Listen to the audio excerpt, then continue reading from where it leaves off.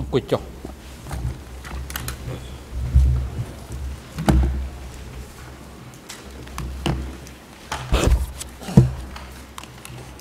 បាទអង្គជំរះកាសបន្តកិច្ចដំណើរការនីតិវិធីសកម្មភាពមុនផ្ដល់វិធីការជូនទៅក្រមមេធាវីការពារក្តីក្នុងដើម្បីមានឱកាសក្នុងការតាំងសម្រួលដេញដោលចំពោះសាក្សីខំបឿនអង្គជំរះសូមជម្រាបជូនដំណឹងដល់ភាគីនៃរឿងក្តីនេះថានៅក្នុងកិច្ចដំណើរការសកម្មភាពចាប់ពីរសៀលថ្ងៃអង្គារទី5ខែឧសភាឆ្នាំ2015នេះទៅរហូតដល់ចុងសប្តាហ៍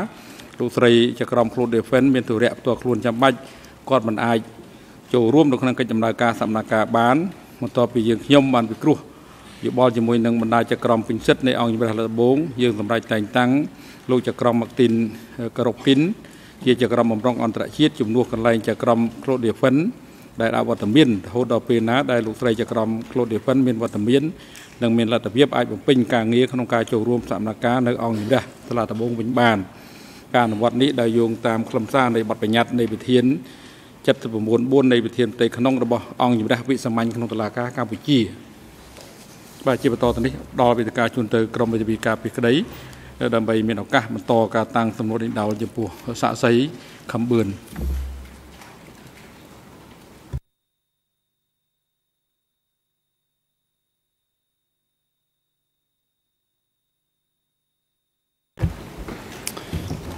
Thank you, Mr. President. Good afternoon, Your Honors. I have a few rounding up questions to you, Madam Witness. Are you there? លោកស្រីសាក់សីខ្ញុំមានសំណួរមួយចំនួនទៀតដើម្បីសួរទៅកាន់លោកស្រីតើលោកស្រីស្ដាប់ឮខ្ញុំទេចា៎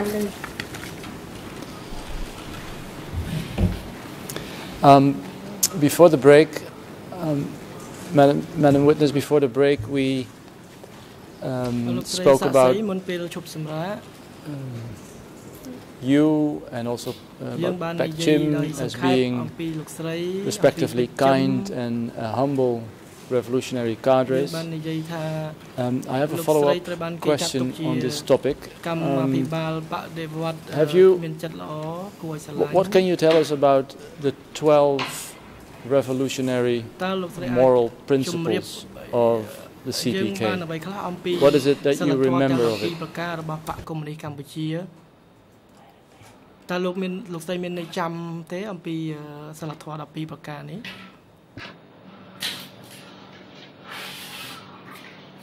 ចាចាំអត់បានអស់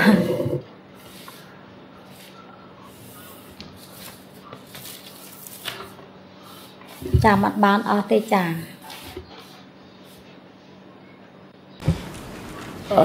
I can understand that you don't remember them all, but do you remember that between 1975 and 79 you tried to abide by these 12 principles, that you tried to live up or that you tried to act according to these 12 revolutionary principles? លោកស្រីបានព្យាយាមគោរពតាមសិលធម៌ទាំង12ប្រការនេះតើមានអញ្ចឹងទេចាមានមែនតែมันបានរាប់រៀបជាខ្សែសង្វាក់ទេ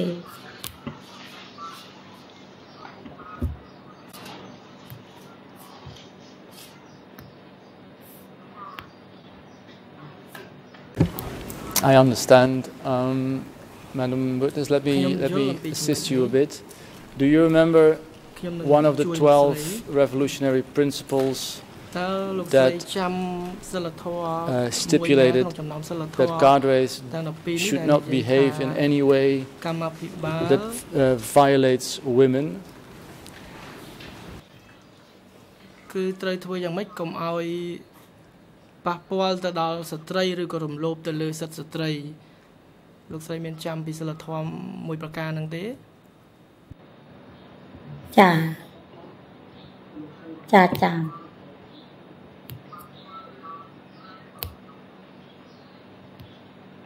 And do you remember whether you ever at one point read about these 12 revolutionary principles in one of the revolutionary flags? លោកស្រីបានអាន សិលធម៌ទាំង12ប្រការនេះនៅក្នុងទស្សនាបដីមួយដែលមានឈ្មោះថាទង់បដិវត្តន៍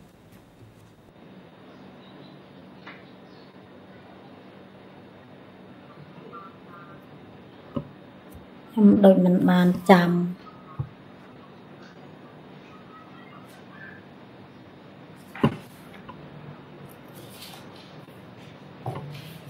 ធ្លាប់អានជាហូរហែតែមិនបានចាំពេលណា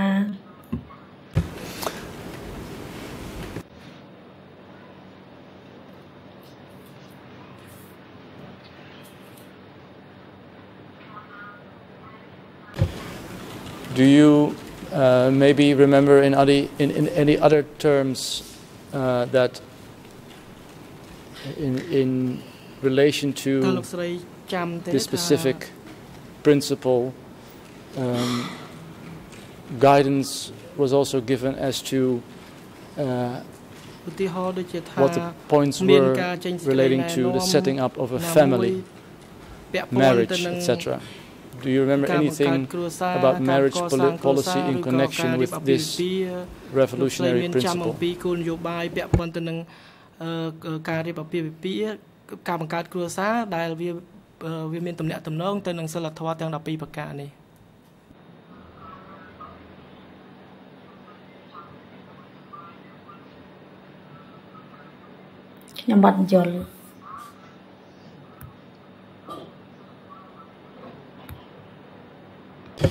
I understand it was a little poorly formulated. Let me rephrase. Do you know whether the issue of family and marriage was connected to the revolutionary principle of not violating women?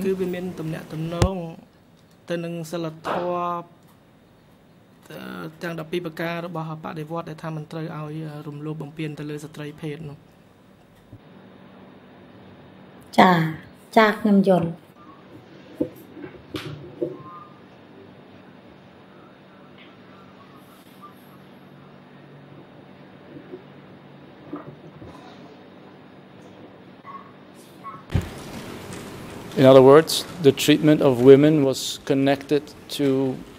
the party's policy on setting up a family. Is that correct?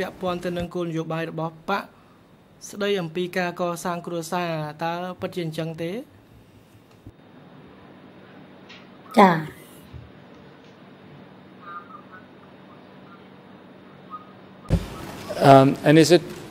correct that there were two principles in that there were two principles in relation to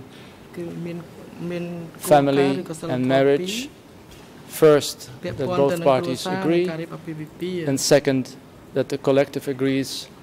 and then the marriage would be done.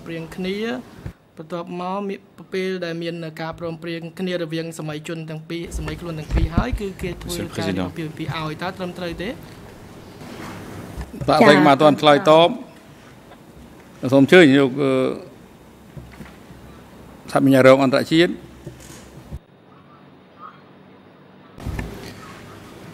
J'entends la question de la défense et je me pose des questions par rapport à cette question. Le témoin a parlé du fait qu'elle se souvenait qu'il y avait des commandements. Elle ne se souvenait pas du contenu exact. Et là, la question qui est posée est carrément de lui suggérer les réponses qu'elle devrait fournir. Donc, la question prend pour acquis que deux commandements existeraient concernant le mariage, le respect des femmes, etc. Je ne crois pas avoir entendu le témoin en parler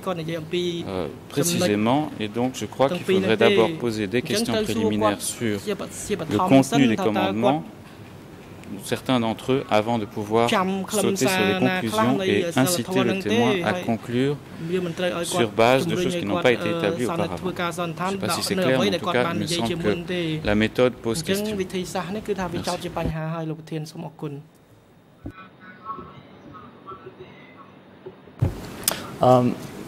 Mr. President, I think I asked the question to the witness whether she remembers one of the 12 principles being not violating females in any way. She concurred, she agreed. And then I asked some more follow-up questions, and now I am asking questions about the link between this specific revolutionary principle and the policy of setting up a family. So I think I laid the foundation for these questions, and I think the last specific question this witness should be able to answer.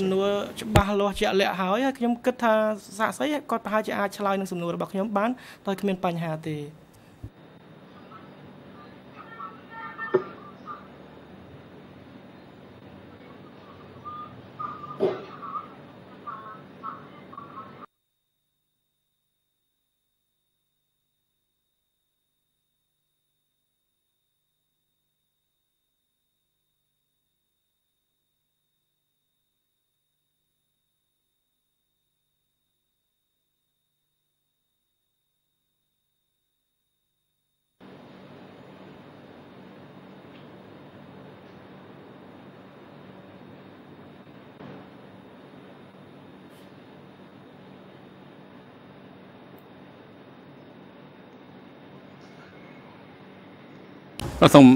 vì bây giờ có bé thì trong tầm nô trong khói bật lục xua trong bộ sạ xây nó thay mày mà đóng tiết tầm nô rồi bật lục về tầm nô chỉ hiên châu từ khả năng cầm rật này cảประเภทtầm nô nọ mộc hơi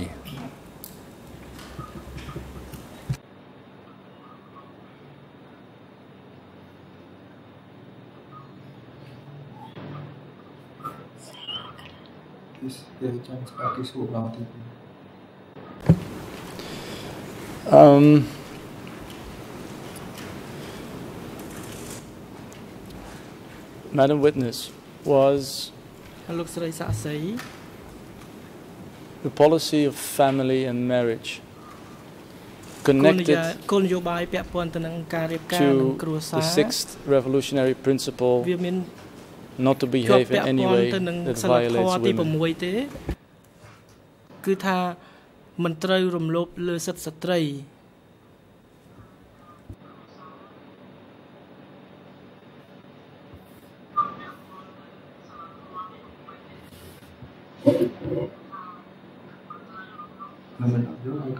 Chà,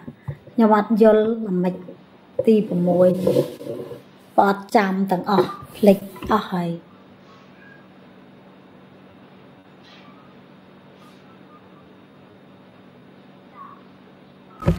Let me rephrase.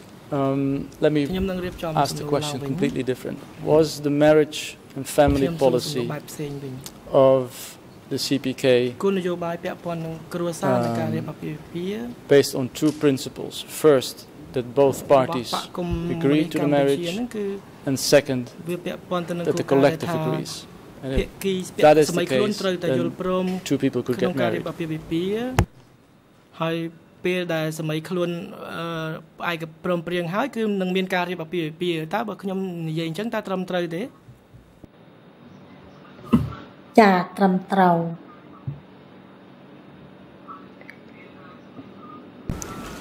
And then my final question, does this marriage or family policy follow from the revolutionary principle that says do not behave in any way that violates women? បដិវត្តដែលបញ្ជាក់ថាមិនត្រូវប៉ះពាល់ទៅដល់ស្ត្រីភេទទេតើវាអញ្ចឹងមែនទេ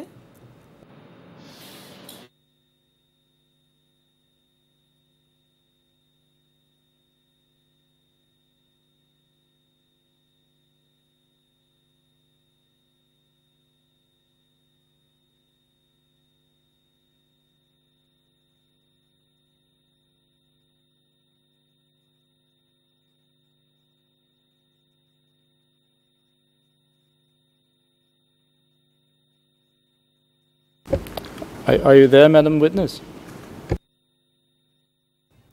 លោកស្រីសាក់សីលោកស្រីស្ដាប់ខ្ញុំសួរឮទេ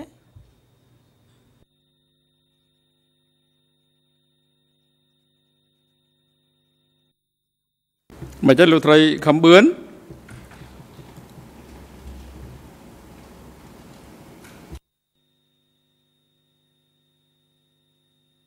លោកស្រីខំបឿនដូចមានបញ្ហាសពទោះហើយ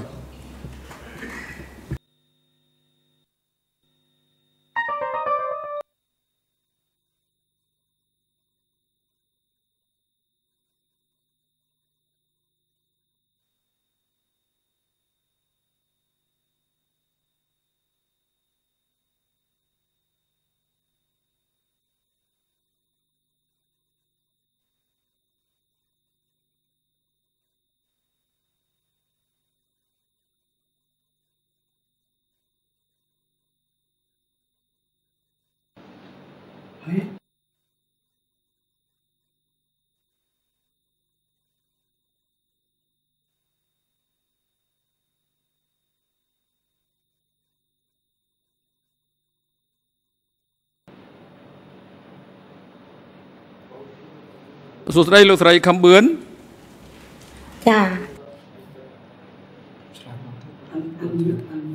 ចាលោកប្រធាន ចាំត្រាប់សំណួរបន្តទៀតណាសំណួរដើម្បីឆ្លើយលោកស្រីដើម្បីឆ្លើយតបនៅសំណួរជាបន្តទៀត ចា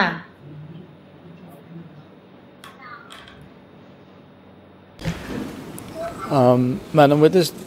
did you hear my last question or should I repeat it for you? លោកស្រីស្ដាប់ឮសំណួរខ្ញុំចុងក្រោយបាញ់មិញនេះទេឬក៏លោកស្រីចង់ឲ្យខ្ញុំសួរឡើងវិញ ចាសូមបញ្ជាក់សួរឡើងវិញព្រោះខ្ញុំស្ដាប់អត់សូវបានហើយសំណួរជ្រៅពេកតែខ្ញុំស្ដាប់មិនបានដែរព្រោះខ្ញុំមិនសូវចេះ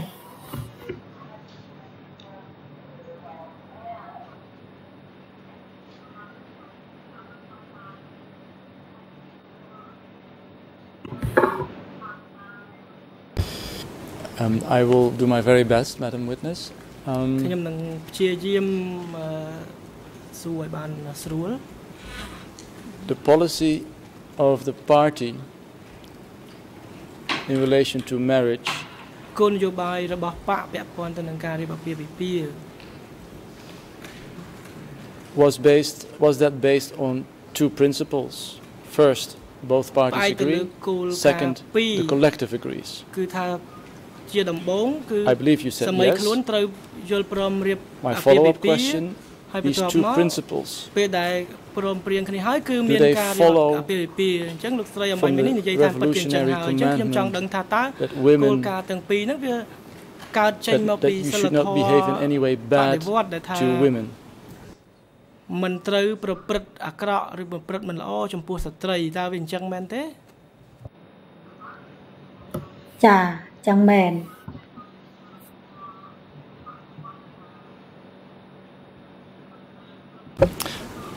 Thank you, Madam Witness. I will move on to សូមអរគុណលោកស្រីសាក់សី a point related to those 12 revolutionary principles. And I would like to read to you from a revolutionary flag from July 1978. It's President, that is E3/746, English ERN 00428304 305, French 0061186, and Khmer 0064504 until 5.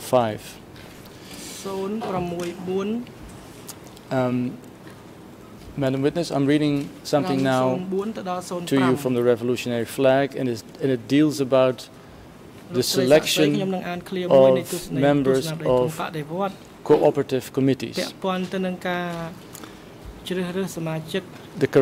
characteristics that these people should have in order to become a member. They must have a staunch revolutionary stance in terms of the political line of the party.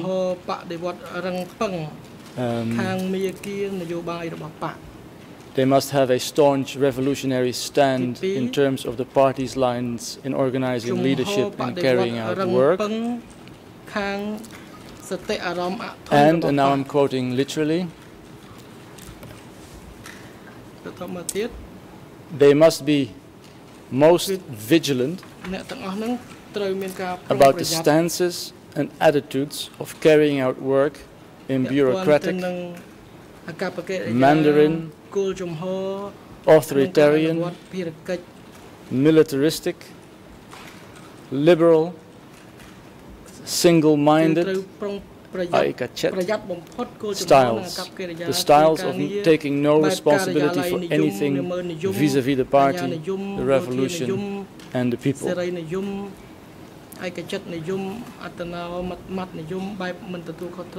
Madam Witness, this instruction, this guideline as to characteristics of members of the committee,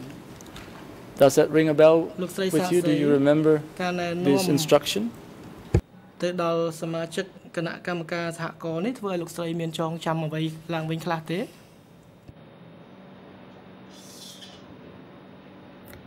ចាចងចាំខ្លះត្រង់ថាឬអ្នកដឹកនាំសហគមន៍គឺត្រូវរើសអ្នកដែលមានសិលធម៌ល្អគោរពច្បាប់វិន័យរបស់បកនិងអត់ធ្មត់ដោយលោកមានប្រសាសន៍គឺខ្ញុំឯកភាពតែខ្ញុំមិនបានចាំហូរហែទេខ្ញុំភ្លេចឡើងអស់ហើយ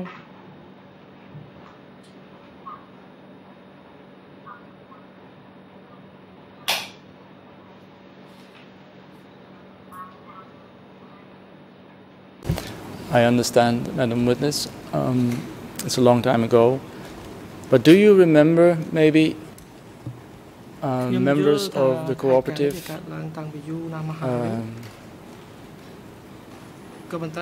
who did not have these characteristics, who were bad people in the sense that they were bad revolutionaries? Do you have any? Do you remember any concrete examples? លោកស្រីអាចផ្ដល់ជាឧទាហរណ៍បានទេ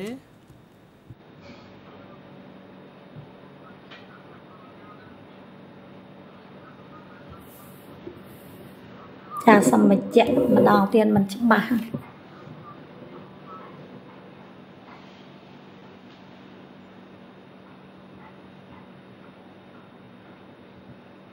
Do you remember any examples of cadres within your commune who were bureaucratic, Mandarin, authoritarian, militaristic, single-minded? Do you remember any of those cadres in your commune?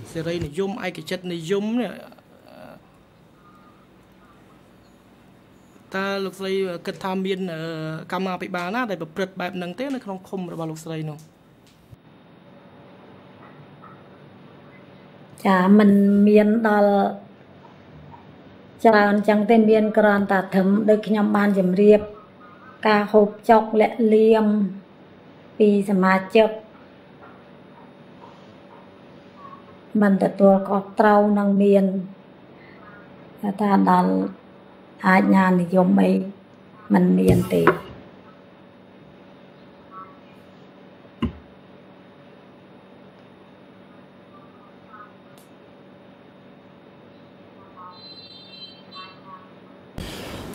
Let me maybe move on to a concrete example,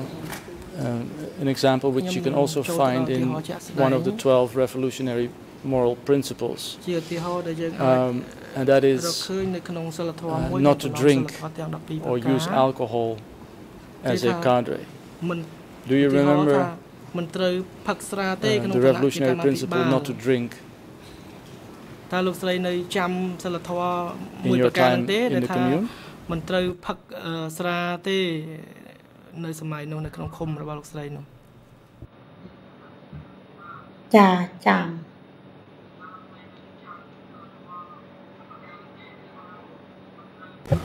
What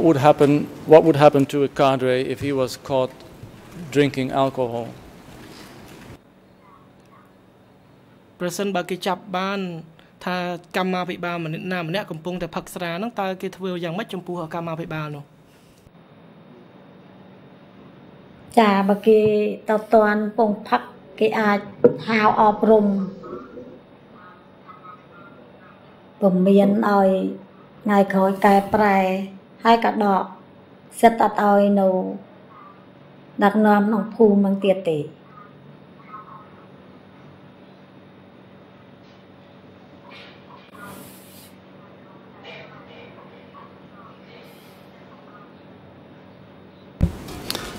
Thank you, Madam Witness. I'll move on to another subject, and Mr. President, that is revisiting my earlier question before the break. I'm not sure yet if you have ruled already. However, what I would propose is that at least I'd be able, before you come with your final decision, or with your decision, to read the passage from Chuchet's confession so that you know exactly what I'm talking about. So that we know which specific details of his confessions I would like to put before the witness. And I think now also all parties have been able to have a look at this document. So it's 8 or 10 lines from this document which I would like to read, and then I will sit down and listen to your decision. អង្គជំរះបានសម្រេចរួចហើយកាលពីព្រឹកមិញ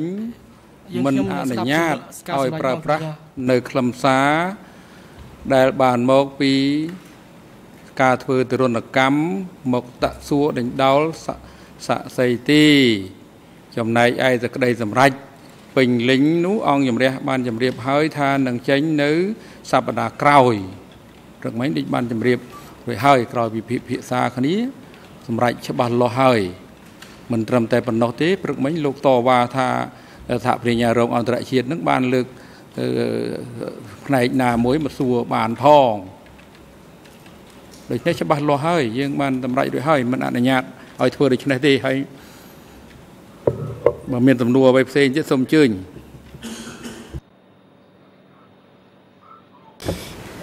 Then I apologize, it's my misunderstanding. I thought there wasn't a formal ruling yet. But allow me to come back to this. I'm fine with this witness not answering this question, but I would like to have read in the record at least the passage that I would like to have read to her. I don't think it is forbidden to formulate my question. And I think I would like to have in the record what it is exactly that I would have put to the witness. So I think I'm allowed to read that passage, and then the chamber can stick with its decision that I cannot ask this question. However, I would like for the record to be very clear also for the appeal hearings, the very specific question that I wanted to ask to this witness.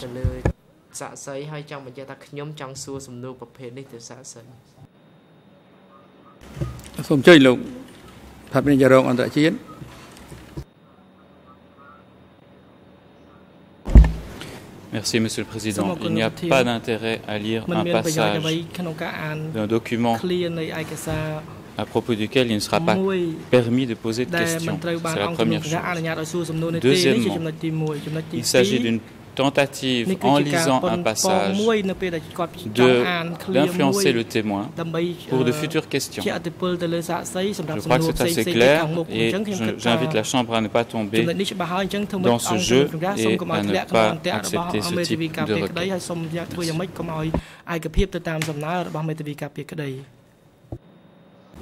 អង្គជំរះមិនអនុញ្ញាតឡើយសូម្បីតែអានផ្នែកណាមួយក៏ដោយនៃខ្លឹមសារកំណត់ហេតុដែលបានមកពីការធ្វើទារុណកម្មចប់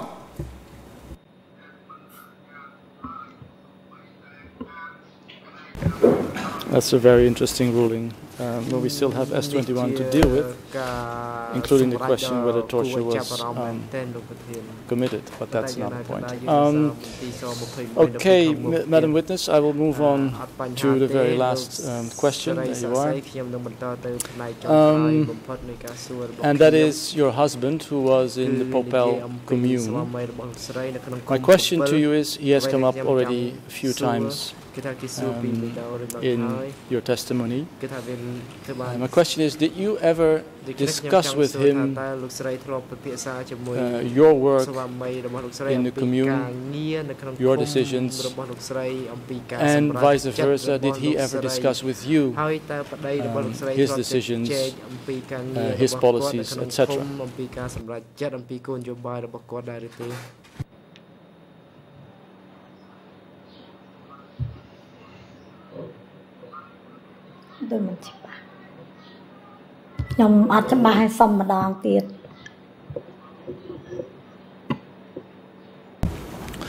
Put very simply, Madam Witness, did you ever speak to your husband between 75 and 79 about your work at home?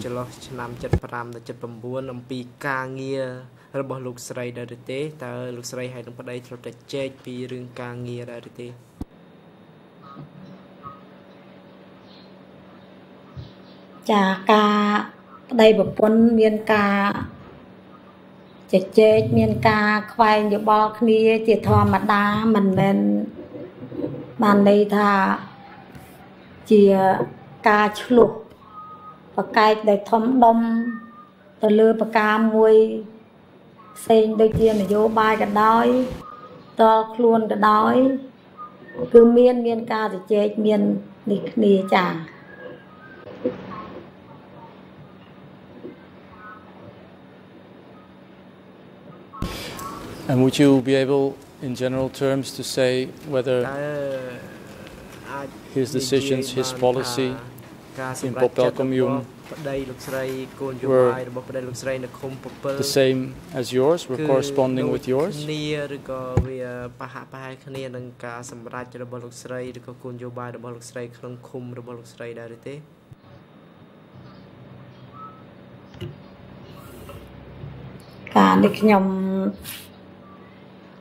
When the child man ban, like a dab man ban there, when the pan cat that below my make a turn junk do clear.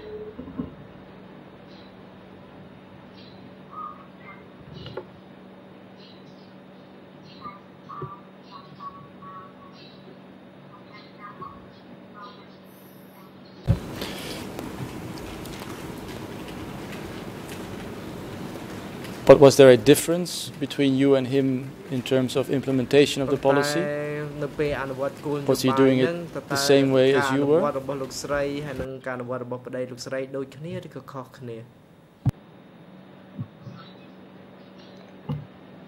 Man ban đang chả đại của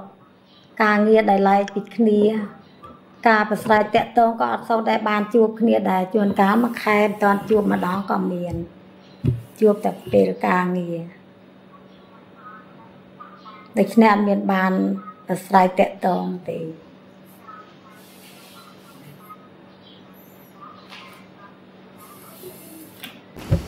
Okay, thank you, Madam Witness. Last subject I would like to discuss with you, and that is the enemy situation or the defense situation in April, May, June 1977. It's 2 years after the liberation. Do you remember whether there was increased violence coming from the Vietnamese in the period March, April, May 77?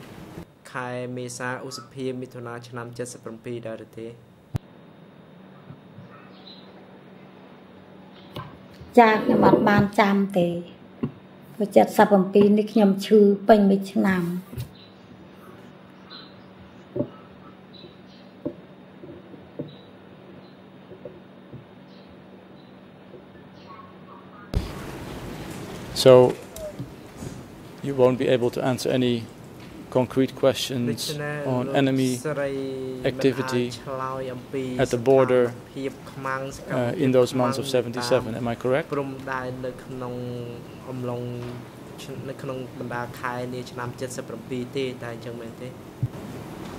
Yeah.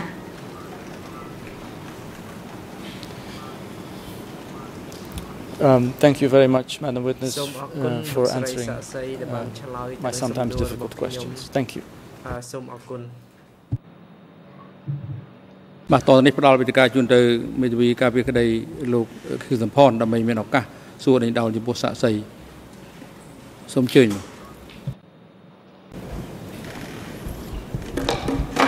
បាទសូមអរគុណលោកប្រធាន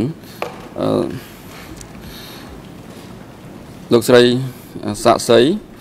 ខ្ញុំបាទគង់សំអនជាមេធាវីជាតិរបស់លោកខៀវសំផនហើយតទៅនេះខ្ញុំមានសំណួរមួយចំនួនដើម្បីសុំការបំភ្លឺពីលោកស្រីតកតងទៅនឹងសក្ខីកម្មរបស់អ្នកស្រីគឺកំណត់ហេតុនៃការស្ដាប់ចម្លើយសាក្សីរបស់អ្នកស្រីដែលមានលេខ E3 12 បែរ E312 លើ 12 ចុច 3 ចុច 2 ត្រង់សំណួរចម្លើយ 17 18 និង 19 លោកស្រីបាន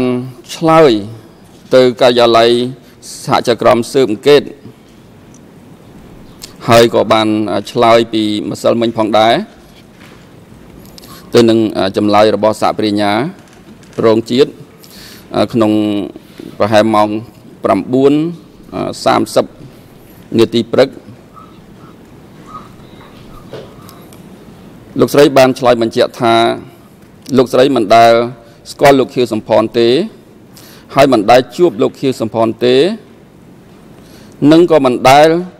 ធ្វើជានិរសាឲ្យលោកខៀវសំផនដែរសំណួររបស់ខ្ញុំចង់សួរអ្នកស្រីថាតើអ្នកស្រីធ្លាប់ធ្វើជានិរសាទេក្នុងការងារកន្លងមក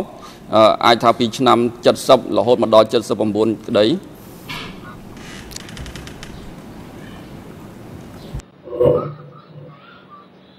ចាអត់ទេខ្ញុំមានកូនតូចតាចមានធ្វើនិរិសាកើតទេមេធាវីដូចជាចំណងច្រឡំលេខឯកសារហ្នឹងតាមទំនងជា319មិនមែន312ទេ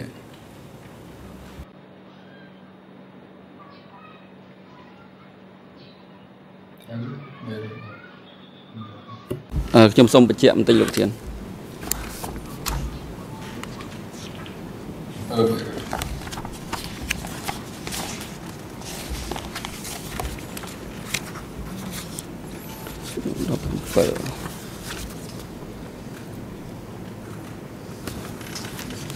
ាទសូមអធិស្ឋានលោកធានគឺ319 E 319ចុច10លើ 12 ចុច 3 ចុច 2បាទសំណួរតទៅទៀតតកតងនឹងឯកសារនេះដដែលត្រង់សំណួរចម្លើយលេខ327ខ្ញុំសូមអានជូនដកស្រង់នៅក្នុងអំឡុងពេល3ឆ្នាំនៃរបបខ្មែរក្រហមតើធ្លាប់មានកម្មាភិបាលបើកវងកញ្ចក់ខៀវសំផនប៉ុលពតនួនជាជាន់ខ្ពស់ណាទៅទស្សនកិច្ចតំបន់របស់លោកស្រីដែរឬទេអ្នកស្រីបានឆ្លើយថាឆ្លើយ327អត់មានទេគឺមានតែតាមុកប៉ុណ្ណោះម្យ៉ាងវិញទៀតគ្មានអ្នកណាស្គាល់ខៀវសំផនប៉ុលពតឬក៏នួនជានោះទេសំណួររបស់ខ្ញុំចង់សួរថាតើអ្នកស្រីនៅយល់ស្របតាមសក្ខីកម្មរបស់អ្នកស្រីនេះទេចាខ្ញុំនៅរក្សាសិទ្ធិដដែល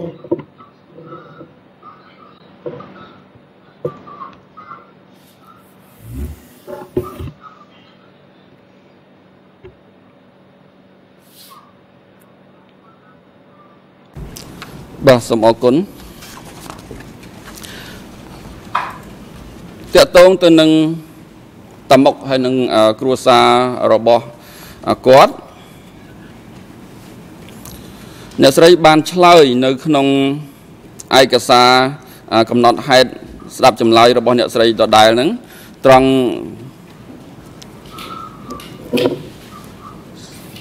សំណួរចម្លើយលេខ20សំទោសលេខ55និង56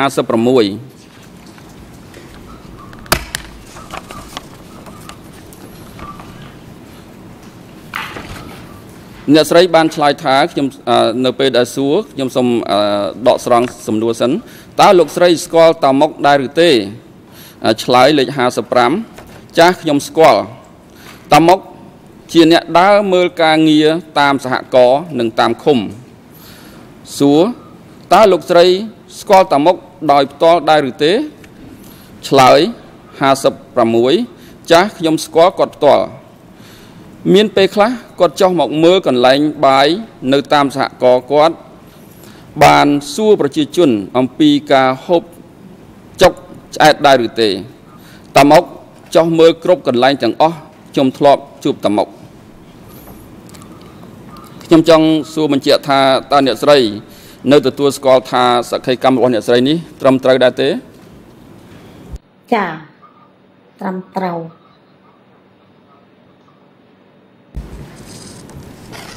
បាទសូមអរគុណខ្ញុំចង់សួរបញ្ជាក់បន្ថែមទៀតថាតើលោកស្រីដឹងថាតាមុកគាត់បានធ្វើដំណើរនៅតាមតំបន់នានាដទៃទៀត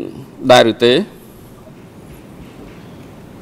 ចាខ្ញុំអត់ដឹងតែត្រឹមនៅក្នុងភូមិស្រុករបស់ខ្ញុំ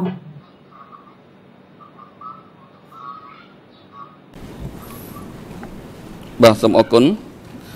កតងទៅនឹងសំណួរនៅក្នុងកំណត់ហេតុស្ដាប់ចម្លើយរបស់អ្នកស្រីគឺសំណួរចម្លើយលេខ61អ្នកស្រីបានឆ្លើយថាសូមដកស្រង់ប្រហែលជា1ឆ្នាំមុនរត់យួនខ្ញុំលេងឃើញតាមុកទៀតហើយដោយគាត់ទៅធ្វើការនៅកន្លែងផ្សេងតែខ្ញុំមិនដឹងនៅកន្លែងណាទេខ្ញុំចង់សួរអ្នកស្រីថាតើអ្នកស្រីនៅរក្សាសក្ខីកម្មរបស់អ្នកស្រីនេះទេចា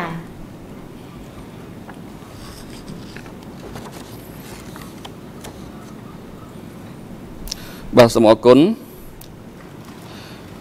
ខ្ញុំចង់សួរថាតើអ្នកស្រីធ្លាប់ឮពាក្យមួយឃ្លាថានៅលើមុខមានមួកហើយនៅលើមួកមានមេឃអ្នកស្រីធ្លាប់ដែលឮប្រយោគហ្នឹងទេពីមុនមកចាអត់ដែលឮ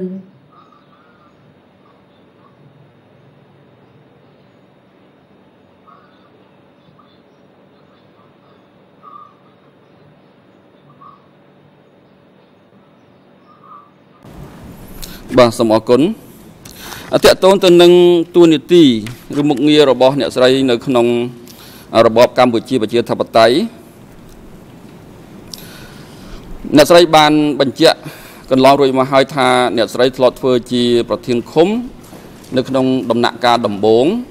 ហើយក្រោយមកចិត្តពេលបញ្ចប់ទៅហើយអ្នកស្រីបានធ្វើនៅថ្នាក់ស្រុកចឹងជាដំបូងខ្ញុំចង់សួរបញ្ជាក់មួយចំនួនទៅលើការងាររបស់អ្នកស្រីតាក់ទងទៅនឹងថ្នាក់ឃុំ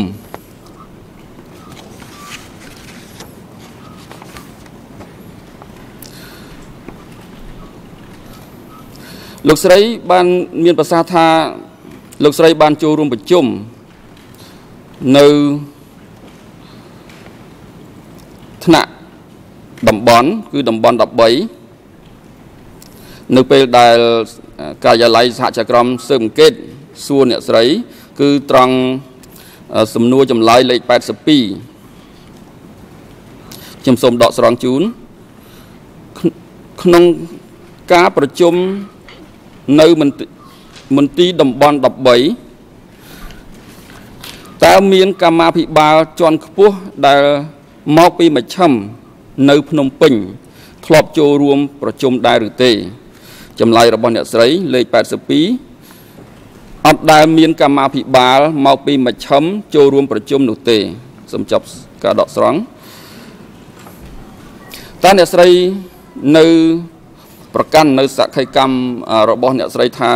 ត្រឹមត្រូវដែរឬទេចាត្រឹមត្រូវ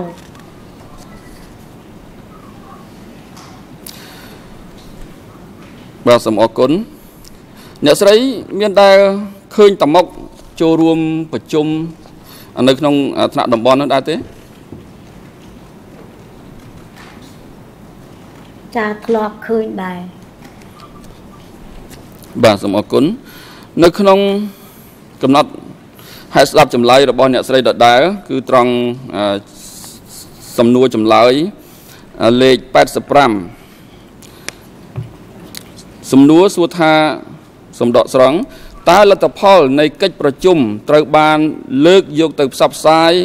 នៅថ្នាក់មជ្ឈិមដែរឬទេអ្នកស្រីបានឆ្លើយត្រង់ចម្លើយ85ថាខ្ញុំមិនដឹងថាគេរាយការណ៍ទៅមជ្ឈិមឬអត់នោះទេសូមបិទការដកស្រង់តើអ្នកស្រីនៅប្រកាន់នៅសក្ខីកម្មរបស់អ្នកស្រីនេះថាត្រឹមត្រូវដែរទេចាត្រឹមត្រូវ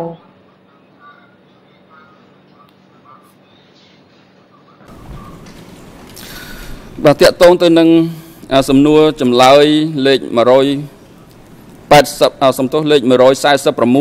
146នៃសក្ខីកម្មរបស់អ្នកស្រីដដែលសូមដកស្រង់ចម្លើយលេខ146គឺបញ្ជូនទៅថ្នាក់ស្រុកហើយខ្ញុំមិនដឹងថាថ្នាក់ស្រុកបញ្ជូនទៅថ្នាក់លើទៀតឬអត់នោះទេ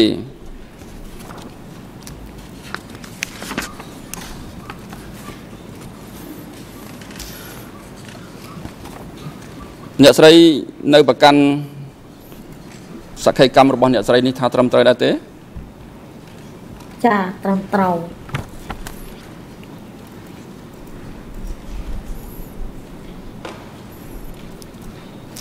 បាទតកតងទៅនឹងបញ្ហាកសិកម្មដែលមានការវិភាគសារយ៉ាងច្រើននៅក្នុងតុលាការនេះកន្លងមកគឺតាក់ទងទៅនឹងការផលិតឲ្យបាន3តោនក្នុង1ហិកតាតែអ្នកស្រីបានដឹងពីនយោបាយនៃការផលិតស្រូវ3តោនក្នុង1ហិកតានេះពីកន្លែងណាមកដែរហើយដឹងពីអ្នកណាស្រីអាចបញ្ជាក់បានទេចាខ្ញុំអាចចាំបានខ្លះតែมันពិតប្រកបខ្ញុំនិយាយទៅមានលឺខ្វះការទទួលផែនការដែលផលិតស្រូវក្នុងហិកតាបាន3តោននេះគឺខ្ញុំបានទទួលការណែនាំពីស្រុកឲ្យចុះធ្វើស្រែដាក់ជីបានច្រើនធ្វើហិកតាបាន3តោនចា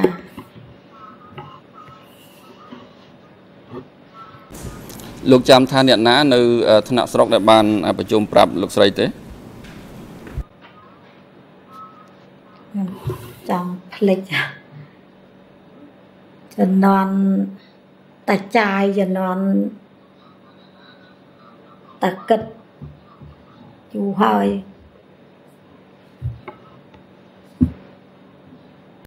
បាទសូមអរគុណខ្ញុំសូមបន្តសំណួរទៀតតាក់ទងទៅនឹងការប្រជុំបន្ទាន់នៅពេលការិយាល័យសហប្រញ្ញា សួរអ្នកស្រីតាក់ទងទៅនឹងសំណួរចម្លើយលេខ160អ្នកស្រីបានឆ្លើយថាខ្ញុំសូមដកស្រង់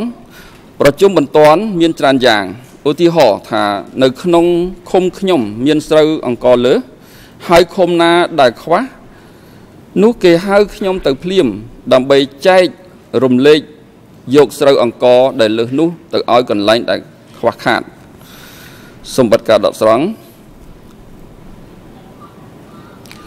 ក្នុងចំណុចនេះខ្ញុំចង់សួរអ្នកស្រីថា តើឃុំរបស់អ្នកស្រីមានស្រូវអង្គលើសច្រើនដែរទេចាលើសមិនច្រើនទេតែបើប្រៀបធៀបទៅក្នុងឃុំផ្សេងគឺឃុំខ្ញុំគឺយកចេញរហូតរាល់ឆ្នាំដឹកស្រូវចេញពីឃុំខ្ញុំទៅឧបត្ថម្ភផ្សេង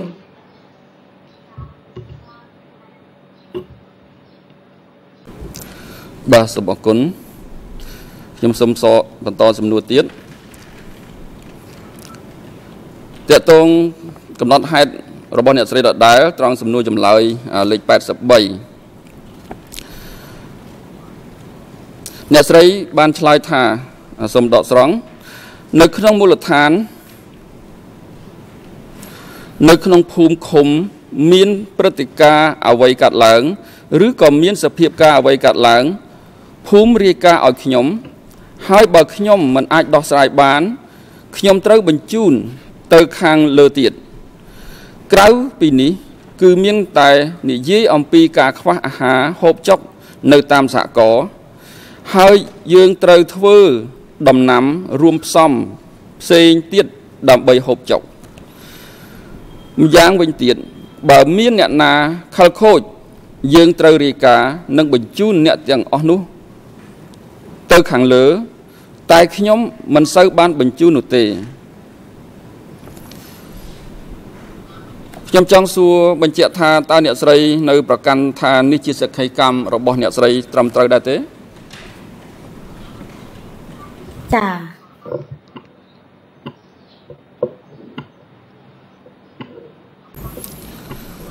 តើអ្នកស្រីអាចបញ្ជាក់ថាមានបញ្ហាខ្លះដែលអ្នកស្រីធ្វើការសម្រេចចិត្តដោយខ្លួនឯងអញ្ចឹងដែរទេ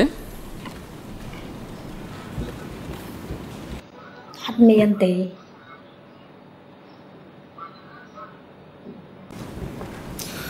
បាទខ្ញុំចង់បញ្ជាក់ទៅលើចំណុចនេះម្ដងទៀតក្រែងអ្នកស្រីមិនអាចស្ដាប់ខ្ញុំយល់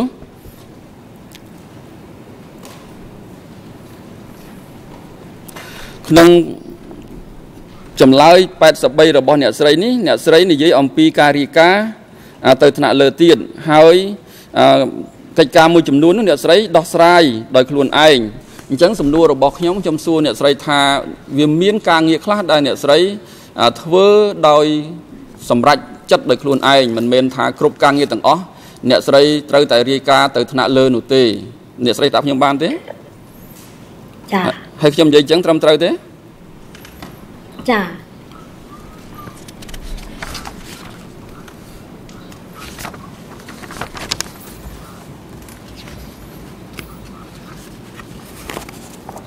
បាទសូមអរគុណ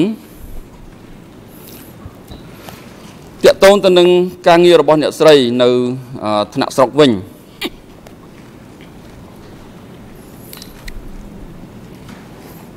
នៅក្នុងឯកសារដដែលជាកំណត់ហេតុស្ដេចចម្លើយរបស់អ្នកស្រីនៅក្នុងសំណួរចម្លើយលេខ275 276និង277ខ្ញុំសូមដកស្រង់ចម្លើយរបស់អ្នកស្រីត្រង់លេខ275សូមដកស្រង់តារនជាអ្នកតែងតាំងខ្ញុំជាគណៈស្រុកគាត់ពុំបានតែងតាំងអ្វីនោះទេគាត់គ្រាន់តែប្រាប់ខ្ញុំថាឲ្យទៅជួយធ្វើការងារស្រុកព្រោះសានគាត់ធ្វើតែម្នាក់ម្យ៉ាងវិញទៀតដើម្បីទៅជួយមើលនារីកាត់ដេរស្រុកផងពុំមានលិខិតជាលេខអក្សរនោះទេឧទាហរណ៍ថាពេលដែលមានប្រជុំគេប្រាប់យើងថាពួកឯងត្រូវធ្វើនេះអ្នកឯងត្រូវផ្លាស់ប្ដូរពីនេះទៅនោះតារ៉ននិយាយថាទៅជួយសានផងព្រោះសានម្នាក់ឯងតារ៉នប្រហែលជាទទួលបញ្ជាពីថ្នាក់លើដែរសួរ ថ្នាក់តំបន់មកប្រាប់លោកស្រីឲ្យធ្វើជាគណៈស្រុកហើយតំបន់ប្រហែលជាទទួលបញ្ជាពីលើតើលោកស្រីគិតថាសេចក្តីសម្រេចដែលតែងតាំងលោកស្រីជាគណៈស្រុកអាចចេញពីមជ្ឈមនៅភ្នំពេញដែរឬទេចម្លើយលេខ276អត់ទេគឺចេញពីតំបន់សួរតើថ្នាក់តំបន់អាចធ្វើការតែងតាំងអ្នកធ្វើការថ្នាក់ស្រុកដោយមិនពិភាក្សាជាមួយនឹងភូមិភាគដែរឬទេចម្លើយ277ខ្ញុំមិនដឹងទេសម្បត្តិការដកស្រង់ខ្ញុំចង់សួរអ្នកស្រីថាតើអ្នកស្រីនៅគ្រប់គ្រងសក្ខីកម្មរបស់អ្នកស្រីនេះថាជាសក្ខីកម្មត្រឹមត្រូវដែរទេចាត្រឹមត្រូវ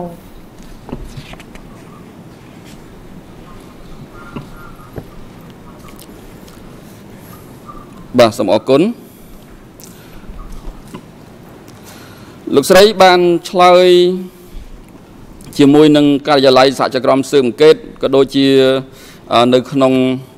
ពេលសកម្មភាពម្សិលមិញនេះផងដែរតាក់ទងទៅនឹងការតែងតាំងអ្នកស្រីនៅស្រុកត្រាំកក់នេះជាគណៈកម្មការស្រុកត្រាំកក់នេះថាអ្នកស្រីត្រូវបានតែងតាំងនៅក្នុងខែតុលាឆ្នាំ1978គឺមាននៅក្នុងកំណត់ហេតុស្ដាប់ចម្លើយរបស់អ្នកស្រីក្នុងសំណួរចម្លើយលេខ30និង31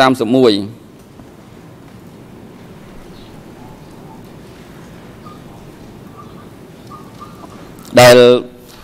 តាក់ទងទៅនឹងការបង្កើតច្បាប់មួយហើយច្បាប់លើកលែងអ្នកស្រីអាចពន្យល់បន្ថែមទេពីពាក្យថាច្បាប់លើកលែងនេះមានន័យយ៉ាងម៉េចនៅក្នុងសំណួរចម្លើយលេខ30និង31នៃកំណត់ហេតុស្ដាប់ចម្លើយរបស់លោកស្រីចាខ្ញុំមិនបានចាំច្បាស់ទេគ្រាន់ថាមានច្បាប់លើកលែងដែលមានតួកំហុសតិចតួចអីគឺលែងដោះស្រាយឲ្យលែងទាំងអស់នេះដែលខ្ញុំចាំក្រៅពីនោះខ្ញុំចាំបានទេ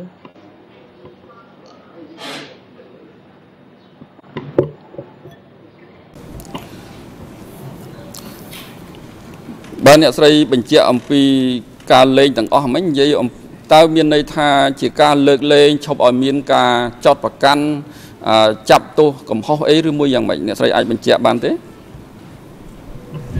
ខ្ញុំយល់ថាខ្លឹមសារលើកលែងបានន័យថាលើកលែងទោសកំហុសដែលអ្នកធ្វើខុសឆ្គងតិចតួចឬក៏កម្រិតណាក៏ខ្ញុំមិនយល់ដែរខ្ញុំយល់ត្រឹមថាច្បាប់លើកលែងប៉ុណ្ណោះឯង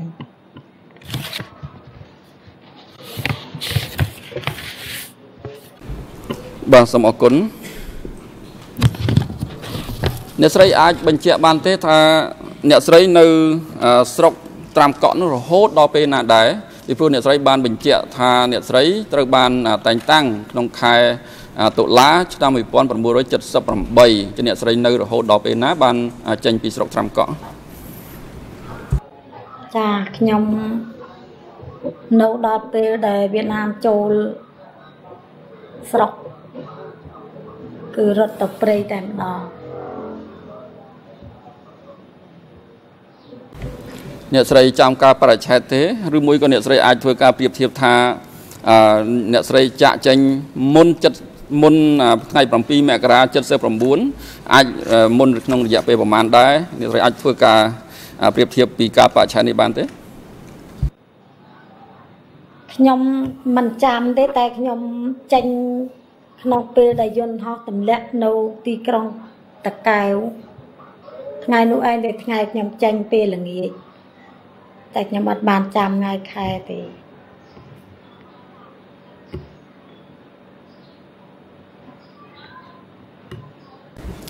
បាទសូមអរគុណតាក់ទងទៅនឹងសំណួរចម្លើយលេខ69នៅក្នុងសក្ខីកម្មរបស់អ្នកស្រីដដែល ខ្ញុំសូមដកស្រង់សំណួរតើលោកស្រីទៅមន្ទីរតំបន់13ក្នុងពេលលោកស្រីជាមេឃុំឬក៏ពេលលោកស្រីធ្វើជាគណៈស្រុកចម្លើយ69គឺនៅពេលដែលខ្ញុំធ្វើជាមេឃុំចំណែកពេលដែលខ្ញុំធ្វើគណៈស្រុកគឺមិនដែលទៅប្រជុំទេព្រោះវៀតណាមចិត្តវាយចូលដល់ហើយមានភាពចលាចលគឺពុំបានទៅប្រជុំទេបិទការដកស្រង់ខ្ញុំចង់សួរអ្នកស្រីថាតើអ្នកស្រីនៅប្រកាន់នៅសក្ខីកម្មរបស់អ្នកស្រីនេះថាត្រឹមត្រូវដែរទេចា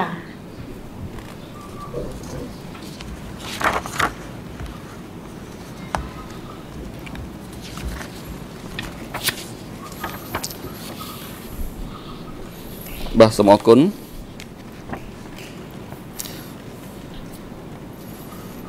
ខ្ញុំសូមបន្តសំណួរតាក់ទងទៅនឹងទង់បដិវត្តនៅក្នុងកំណត់ហេតុរបស់អ្នកស្រីដដែលត្រង់សំណួរចម្លើយលេខ121បាទសំណួរសូមដកស្រង់ក្នុងនាមជាមេឃុំតើលោកស្រីធ្លាប់ឃោសនាអំពីខ្លឹមសារទស្សនាវដ្តីទង់បដិវត្តពីប្រភេទដែលបានចេញផ្សាយនៅពេលនោះដែរឬទេចម្លើយលេខ121ខ្ញុំមិនដឹងថាមានទស្សនាវដ្តីនោះទេក្រែងតែថ្នាក់លើមានទស្សនាវដ្តីយ៉ាងម៉េចខ្ញុំមិនដឹងទេតែថ្នាក់ខ្ញុំមិនមានទេចាប់ការដកស្រង់តើអ្នកស្រីនៅប្រកាន់ថាសក្ខីកម្មរបស់អ្នកស្រីនេះត្រឹមត្រូវដែរទេចាខ្ញុំអត់ដឹងមែនកាលនោះ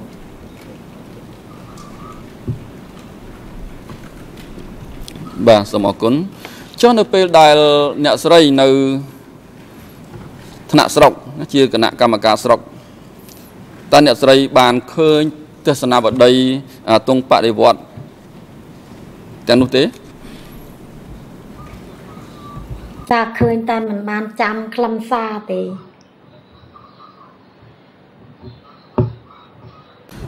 អ្នកស្រីថាឃើញមានន័យថាអ្នកស្រីបានអានឬក៏គ្រាន់តែឃើញទស្សនាវដ្តីចាពេលវេលាខ្ញុំវាមមាញឹកខ្ញុំមិនបានអានមកចត់ទេគ្រាន់តែឃើញអានបានតិចតួចងាយអាយព្រោះពេលនោះរវល់គឺរវល់ប្រមូលផលពេលនោះ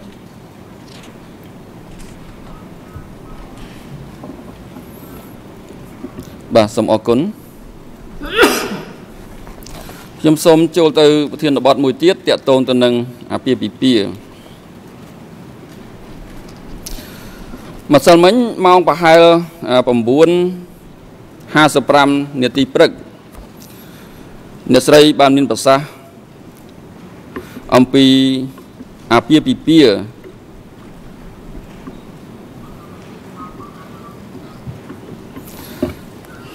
ដែលតាក់ទងទៅនឹងបញ្ហាដែលអាចនាំឲ្យមានកំហុសសិលធម៌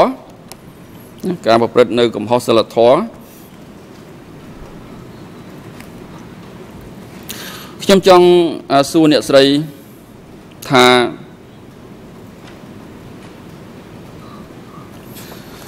តើមានករណីដែលបុរសនិងស្ត្រីដែលនៅលាវអាចរួមភេទដោយស្ម័គ្រចិត្តបានទេក្នុងពេលនោះបានន័យថាគាត់អាចស្រឡាញ់គ្នាដោយមិនមានការរៀបការជាមុនចាអត់មានទេអត់បានទេបាទសូមអរគុណ តងទៅនឹងសំណួរចម្លើយលេខ153និង154នៅក្នុងសក្ខីកម្មរបស់អ្នកស្រីដដែលខ្ញុំសូមដកស្រង់ចម្លើយ153សំដកស្រង់ចំពោះកន្លែងរបស់ខ្ញុំបើមានករណីនេះកើតឡើងគឺមានន័យថាបរិសុទ្ធនិងស្ត្រីនោះស្រឡាញ់គ្នាដូច្នេះភូមិនឹងត្រូវគេរាយការណ៍មកខ្ញុំហើយខ្ញុំហៅពួកគេមកនិយាយជាមួយរួចនឹងរៀបការឲ្យតែម្ដងសួរតើគេចាត់ទុកថាអំពើនេះជាបទល្មើសដែរឬទេចម្លើយលេខ154ចាស់ជាអំពើខុសនឹងប្រពៃណីសម្បត្តិការដកស្រង់តើអ្នកស្រីនៅប្រកាន់ថាជាចម្លើយត្រឹមត្រូវរបស់អ្នកស្រីដែរទេអ្វីដែលខ្ញុំបានអានជូនបាញ់មិញនេះ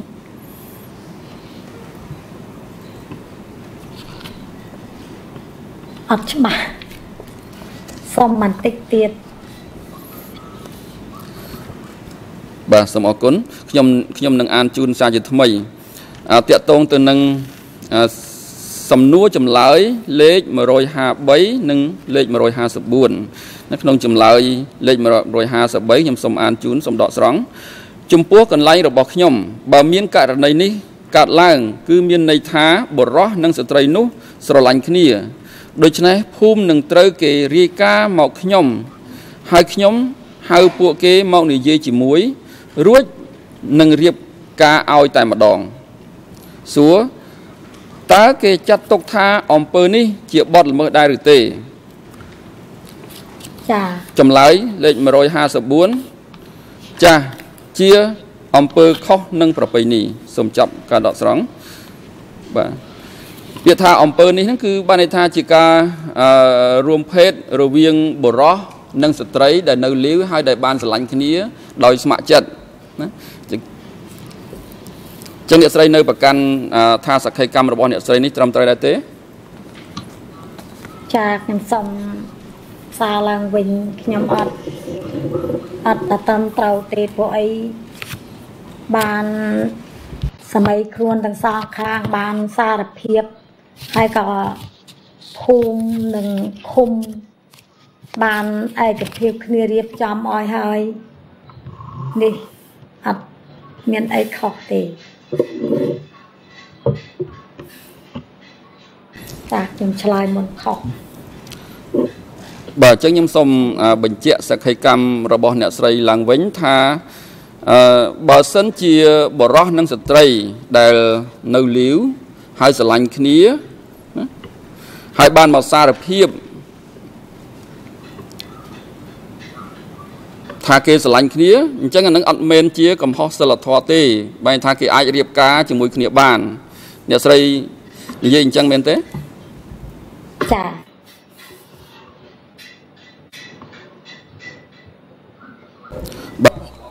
អរគុណលោកមេធាវីដល់ពេលសម្រាប់ហើយឥឡូវនេះដល់ពេលសម្រាប់ហើយឲ្យមានប្រកាសសម្រាប់ចាប់ពីពេលនេះទៅរហូតដល់ម៉ោង3សូមអញ្ជើញចូលវិញដើម្បីបន្តកិច្ចដំណើរការសកម្មភាពលោកស្រីខំបឿនឥឡូវនេះដល់ពេលសម្រាប់ហើយសកម្មភាពនឹងបន្តធ្វើរហូតដល់នៅចាប់ពីម៉ោង3ទៅសូមលោកស្រីអាចសម្រាប់បានហើយរួមទាំងមេធាវីប្រឹក្សាហើយនឹងឲ្យអញ្ជើញមកកាន់កន្លែងផ្ដល់សក្ខីកម្មនៅកន្លែងដែលលោកស្រីអង្គុយផ្ដល់សក្ខីកម្មនោះនៅវេលាម៉ោង3សម្រាប់ចុះ